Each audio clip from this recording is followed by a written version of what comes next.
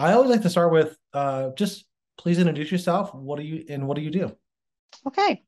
I am Michelle Martin. I am the Beverly Cleary Professor for Children and Youth Services in the Information School at the University of Washington.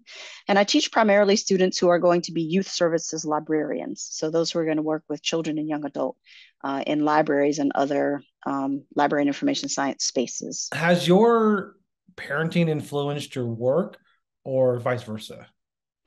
Oh, they're very much tied together. My parenting and my teaching are very much tied together. We started reading to Amelia in utero with one of those, sort of utero phones, Mhm. and just sort of saturating her in a literacy rich environment. So we'd have a roll doll book that she'd be going to sleep to while her daddy was reading one book to her and I was reading another book to her. And she eats books now. I mean, she's like, reads a lot faster than I do and really loves story. How would you stress the importance of libraries in a day where, someone might say we have computers and we have, you know, all these other things and we can read books, right away. Why do we need physical libraries in our communities? What would be your argument for that? One, I think libraries are a great equalizer because it doesn't matter who you are, how much money you have, where you're from. If you walk into a library, you can get everything there for free. Everyone can get a Um, library card, right? Everybody can get a library card. A lot of libraries have gotten rid of fines, have gotten rid of the requirement of you're having to have a physical address, trying to accommodate so that people who are immigrants, people who are refugees, people who are homeless, who are unhoused, will also be able to access the career services that libraries offer. I know libraries that have a machine shop, so you can go and build stuff. You can make music.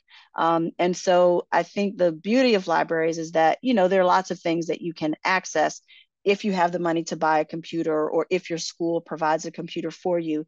But libraries, everything there is designed to appeal to and be accessible to everyone who walks in the door. I want to take advantage of your expertise and knowledge here and have you recommend a couple books for my 10-year-old daughter, Amelia. All right. This is The Arrival by Sean Tan, who is an Australian illustrator. And I think it's a perfect example of a book that puts readers in the position of alienation for understanding the immigrant experience. Mhm. So this man has had to leave home and he goes to a place that is very unfamiliar to him. He can't even read the language. And it's about the way that he navigates that whole situation. Little Monarchs is a graphic novel, and this one isn't colored all the way through because this is a early version of it. But this is by Jonathan Case, and it's a book about a little girl who ends up, you're not sure why she isn't with her family until toward the end. But the there's something that has happened that has made everyone allergic to the sun. So everybody has to go underground. And the way that you are able to survive is there's a serum that she and an older woman that takes care of her have created to be able to make you tolerant of sunlight. But it's a fascinating sort of picaresque because it's a journey. They go a lot of different places and to try to reunite her with her family.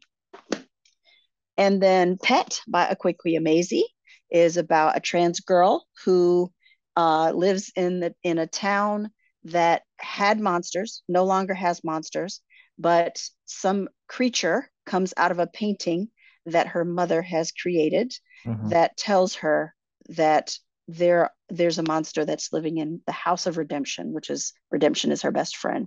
So Pet is a fantastic read, really interesting, and Jam, the girl, the protagonist's name is fascinating. She's great, Wow. and yeah, I really love the setting there. Well, I'm gonna look Um, those up for you, and when she reads one or two, I might correspond with you and let you know what she thinks. I would love that. I would love Okay. that. Yeah. Well, All right. this has been a great conversation. Thank you so much for your time, Thank and you for good luck to reaching you out. and your